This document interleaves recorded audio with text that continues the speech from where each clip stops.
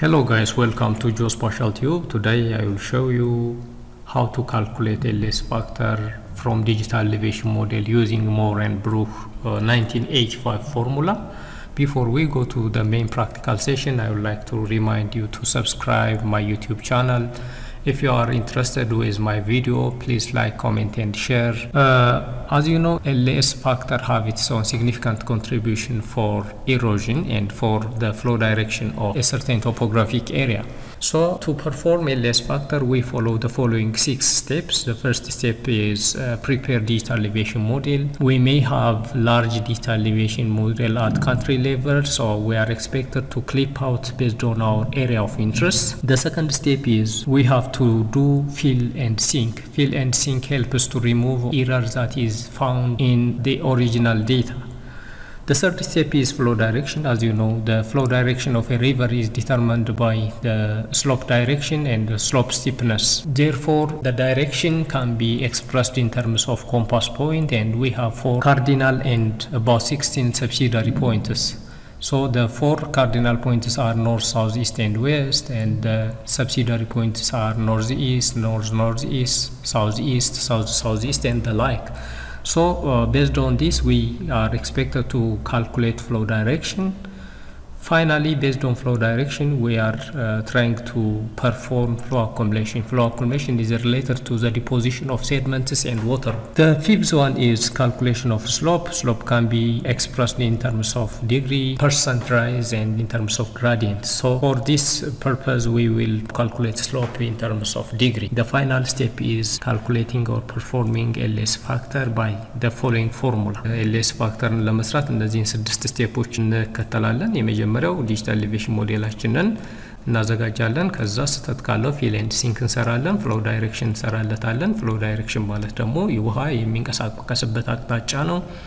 ውሃ የሚንቀሳቀስበት አቅጣጫ ደግሞ በኮምፓስ ፖይንት ሰሜን፣ ደቡብ፣ ምዕራብ፣ ምስራቅ ወይም ሰሜን ምስራቅ፣ ደቡብ ምስራቅ እያልን እንደ ስሎፑ ዲተርሚን ስለሚያደርገው ይሄን እንሰራለን። ፍሎ ዳይሬክሽኑ መሰረት አድርገን ደግሞ ፍሎ አኩሙሌሽኑ ምን ይመስላል የሚለው እንሰራለን። ከዛ ስሎፕ ሰርተን ኤልኤስ ፋክተሩን በዚህ ፎርሙላ አማካይነት የምንሰራ ይሆናል። ArcGIS ከፈትኩ። ArcGIS ከከፈትኩ በኋላ ዴታውን አድ አድርጋለሁ። ስለዚህ የሚያስፈልገኝ ዴታ ዲጂታል ኤሌቬሽን ሞዴል ነው። ስለዚህ ዴታ አድ ለማድረግ እዚህ ጋር መግባት እችላለሁ ወይም አድ ካታሎግ ላይ ገባና ያስቀምጥኩበት ቦታ ላይ ሄጄ ዲጂታል ኤሌቬሽን ሞዴሉን እጠራለሁ። This is the digital elevation model of Amara regional state. It is clipped out from Ethiopia. So this is my area of interest. ይሄን ዲጂታል ኤሌቬሽን ሞዴል የመጀመሪያው ስቴፕ ፊል ኤንድ ሲንክ ነው። እሱን ለመስራት እዚህ ጋር አርክ ቱል ቦክስ እንመጣለን። ከአርክ ቱል ቦክስ ካሉት አማራጮች ውስጥ እዚህ ላይ ስፓሻል አናሊሲስ ቱልስ የሚል አለ። እቺን ክሊክ አድርጋለሁ። ከዚህ ካሉት አማራጮች መካከል ሃይድሮሎጂ የሚል አለ።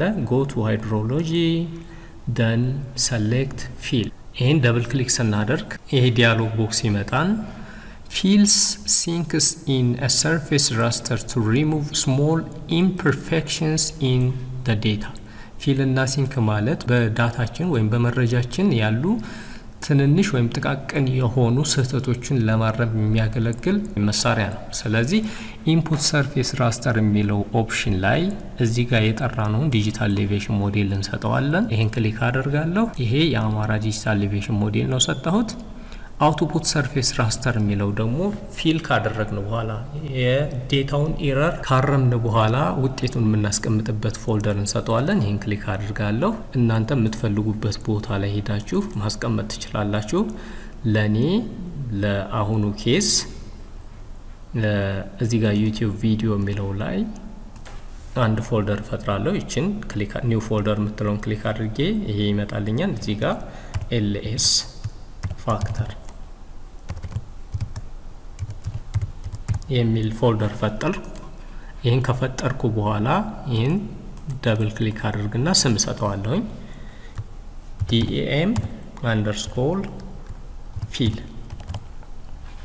ፊል የተደረገ ዲጂታል ኤሌቬሽን ሞዴል የሚል ስም ሰጠሁት። ሴቭ እለዋለሁ። ከዛ ኦኬ ስለው ፕሮሰስ ያደርግልኛል ማለት ነው።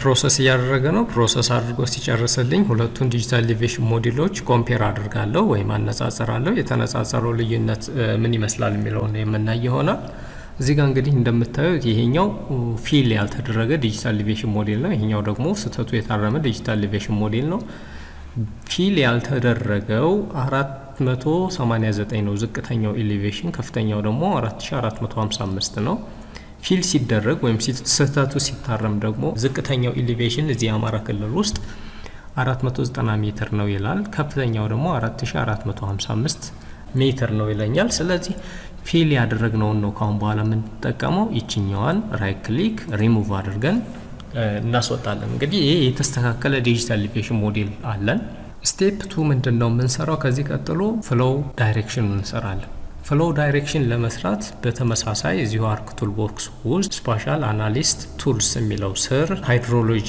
የሚል አለ እዚሁ ከዚሁ ወደ ታች ወረድ ስትሉ ፍሎው ዳይሬክሽን የሚል ቱል አለ ይሄን ደብል ክሊክ እናደርጋለን ፍሎው ዳይሬክሽን ማለት ምን ማለት ነው የሚለውን እዚህ ጋር ስታዩ creates a raster flow direction from each cell to down slope neighbor or neighbors using d8 multiple flow direction or d infinity method እንግዲህ ያው ወደ 8 አቅጣጫዎችን መሰረት አድርጎ ነው የሚሰራው ኢንፑት ራስተር እዚህ ላይ የምንሰጠው ፊል ያደረግነው ዲጂታል ኤሌቬሽን ሞዴል ይሆናል ከዛ አውትፑት ፍሎው ዳይሬክሽን ራስተሩን ደግሞ ውጤቱን የምናስቀምጥበት ነው እዚህ ላይ ፍሎው ዳይሬክሽን FDR አልኩትኝ ፍሎው ዳይሬክሽን ብላችሁ መጻፍ ትችላላችሁ ከዛ እዚህ ጋር ፍሎው ዳይሬክሽን ታይፕ የሚለው 8 ይላል D8 then ይሄኛውን ኦኬ ለዋለው ማለት ነው እዚህ ጋር እንደምታዩት ፍሎው ዳይሬክሽን ነው እነዚህም በቁጥሯቸው 8 ናቸው ይሄ እንግዲህ የመልካም ምድራዊ አቀማመጡ መሰረት አድርጎ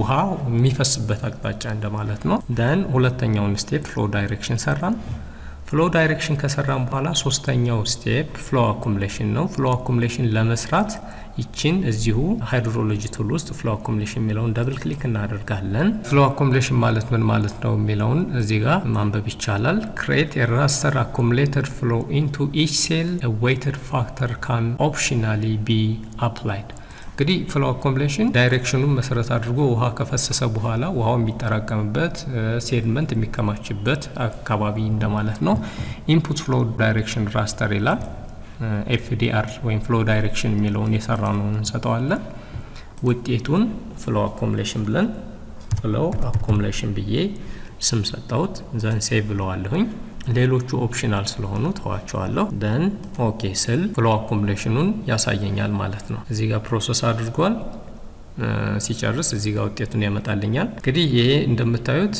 ይሄ ፍሎው አኩሙሌሽን ማፕ ነው ሚኒመም ቫልዩ እዚህ ጋር 0 አለው ማክሲመም ቫልዩ እዚህ ጋር ከፍተኛ ነው ማለት ነው ይሄ የሚያመለክተው ጥቁር የሆነው ስቲፕ ስሎፕ ያለበት ወይም ከፍተኛ ቦታ ነው ማለት ነው ይሄ የወንዝ ምልክት የሚታያችሁ ይሄ ሪቨር ቻናል ነው እነዚህ ደግሞ ዝቅተኛ ቦታዎች ናቸው በዝቅተኛ ቦታዎች አካባቢ ደግሞ ከከፍተኛ ቦታ ተነስቶ ውሃ ወይም ደለል ወደ ዝቅተኛ ቦታዎች ስለሚመጣ ይሄ ፍሎው አኩሙሌሽን ያለበት አካባቢ ነው እንደማለት ነው አሁን ሶስት ነገር ሰርተናል ዲጂታል ኤሌቬሽን ሞዴሉን ፊል አድርገናል ከዛ ፍሎው ዳይሬክሽን ሰራን ከዛ ፍሎው አኩሙሌሽን ሰራን ቀጣዩ ስሎፕ እንሰራለን ማለት ነው የአማራ ክልልን ስሎፕ እንሰራለን ስሎፑን ለመስራት የምንጠቀመው ዲጂታል ኤሌቬሽን ሞዴሉን ነው ስለዚህ አሁንም እዚህ ጋር አርክ ቱል ቦክስ ገብተን ከሃይድሮሎጂ ቱል እንወጣና እዚሁ ስፓሻል አናሊስት ቱል የሚለው ስር ላይ ወደ ታች ስትወርዱ ሰርፌስ የሚላለ እዚህ ጋር ሰርፌስ የሚላለ እቺን ክሊክ እናደርጋለን ከሰርፌስ ውስጥ ስሎፕ የሚለውን እንመርጥለታለን ይሄን ደብል ክሊክ እናደርጋለን በዚህ ጊዜ ኢንፑት ራስተር የሚለውን ፊል ያደረግነው ወይም ያስተካከልነው ዲጂታል ኤሌቬሽን ሞዴል እንሰጠዋለን ይሄ እዚህ ጋር ክሊክ አድርጌ DAM ፊል የሚለውን ሰጣሁት አውትፑት ራስተር የሚለውን ደግሞ ስሎፕ ብዬ ስም ሰጠዋለሁ ስሎፕ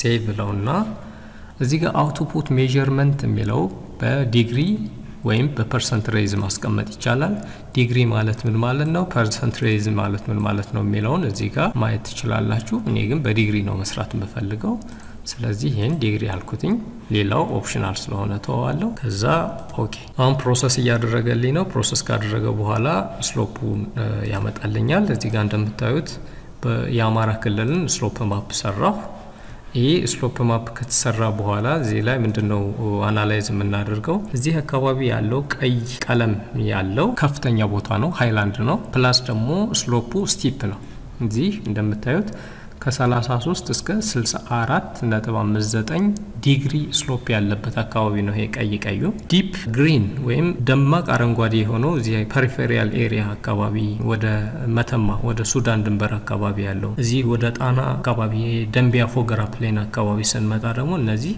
ለጥ ያለ ሜዳ ስሎፓቸው ከ0 እስከ 2 አካባቢ ያሉ ቦታዎች ናቸው በዚህ አካባቢ ደግሞ ከነዚህ አካባቢዎች ፍሳሽ ወደ እነዚህ ይመጣና ደለል ወይም ረግረግ ይፈጠራል ስለዚህ ስሎፕ የራሱ የሆነ ሲግኒፊካንት ኮንትሪቢዩሽን አለው ለኤልኤስ ፋክተር ፋይናሊ የዚህን የአማራ ክልልን ኤልኤስ ፋክተርን ለመስራት ፎርሙላውን እንጠቀማለን ቅድም ፎርሙላውን አሳያችኋለሁ ፎርሙላው እዚህ ጋር እንደምታዩት ነው እሱን ለመስራት አሁንም እዚህ ጋር አርክ ቱል ቦክስ እንገባለን ከአርክ ቱል ቦክስ እዚሁ ስፓሻል አናሊስት ውስጥ ማፕ አልጀብራ የሚላለ እቺን ክሊክ እናደርጋለን ከማፕ አልጀብራ ራስተር ካልኩሌተር የሚለውን ደብል ክሊክ እናደርጋለን ይህን ካደረግን በኋላ እዚህ ላይ መጥተን ኮንዲሽናል ስቴትመንት የሚለው ላይ እዚህ ላይ ፓወር በየጽፋለሁ ፓወር ፍሎ አኩሙሌሽን እዚህ ጋር የሰራሁትን ፍሎ አኩሙሌሽን ሰጠዋለሁ ሬንጁ ከ0 እስከዚህ ያለውን ማለት ነው ሲባዛ በዲጂታል ኤሌቬሽን ስፓሻል ሪዞሉሽን ይሄ የዴሞን ስፓሻል ሪዞሉሽን ለማየት እዚህ ጋር እንመጣና ራይት ክሊክ ፕሮፐርቲ እንገባለን ከዛ ሌየር ፕሮፐርቲ የሚለው ሲመጣ ሶርስ የምትለውን ክሊክ እናደርግና ሴል ሳይዝ XY የሚለውን ስናይ 200 በ200 ነው ያ ማለት በዲጂታል ኤሌቬሽኑ ሞዴሉ ውስጥ ያለው አንዷ ሴል 200 ሜትር በ200 ሜትር ነች ማለት ነው እቺን ኮፒ አድርጌ ወስዳለሁ ወይም ዝም ብዬ 200 መሆኑን ኮንሲደር ካደረኩ በኋላ እዚህ ላይ ፍሎ አኩሙሌሽን ሲባዛ በሴል ሪዞሉሽን ስለሆነ በ200 ብለን መጻፍ እንችላለን 200 አልኩኝ then over ወይም ሲካፈል ኮንስታንት ነምበር አለን ይሄ ኮንስታንት ነምበር 22.13 ኮማ እናደርግና the power of 0.4 ይሄን ካደረኩ በኋላ ከቅንፉ ውጭ ወጣና ሲባዛ አሁንም ፓወር ሳይን አንግል ኦፍ ስሎፕ አንግሉን ስለሆነ ሳይን እላለሁኝ ከዛ እዚህ ጋር ስሎፕ ሰርቻለሁ ሳይን ስሎፕ in degree ሲባዛ ኮንስታንት ነምበር አለኝ 0.01745 ካደረኩ በኋላ ከዚህ ወጣና ኦቨር ሲካፈል 0.0896 the power of ለማድረግ ኮማ አድርገን 1.4 then ውጭ ላይ እንወጣና ሲባዛ ኦር ታይምስ 1.4 እንግዲህ ፎርሙላው ይሄ ነው ፓወር ፍሎ አኩሙሌሽን የሰራ ነውን ይሄን ፍሎ አኩሙሌሽን ሰጠዋለሁ ይሄኛው ደግሞ ሴል ሳይዝ ኦፍ ዘ ዲጂታል ኤሌቬሽን ሞዴል ነው ይሄኛው ኮንስታንት ነምበር ነው እንወጣና ሲባዛ ፓወር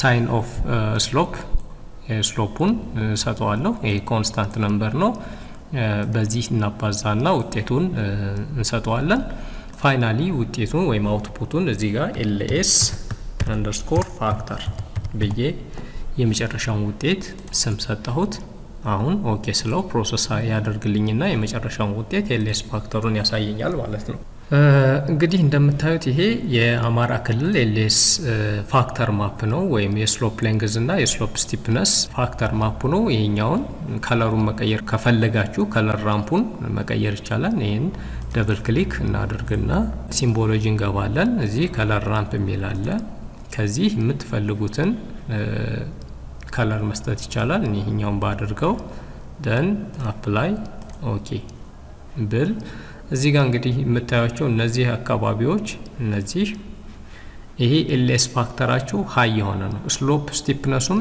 ስሎፕ ሌንግዛቸውን በጣም ከፍተኛ የሆኑ ቦታዎች እዚህ ቢጫና ቀይ የሆኑት አካባቢዎች ናቸው ወደ ሜዳው አካባቢ ወደ ደንቢያ ፎገራ ፕሌን ስትሄዱ አረንጓዴ ነው ዝቅተኛ ነው ሎው ls ፋክተር ያለባቸው አካባቢ ናቸው ማለት ነው ስለዚህ ኤልኤስ ፋክተርን በዚህ መሰረት መስራት ይቻላል በተለይ ለሩሴል ሞዴል ለምትሰሩ ወይም ላንድ ዲግራዴሽን ሞዴል ለምትሰሩ ኤልኤስ ፋክተር አንደኛው ፋክተር ነው በዚህ መሰረት በቀላሉ ኤልኤስ ፋክተር መስራት ይቻላል ጥያቄ አስተያየት ካላችሁ እቀበላለሁ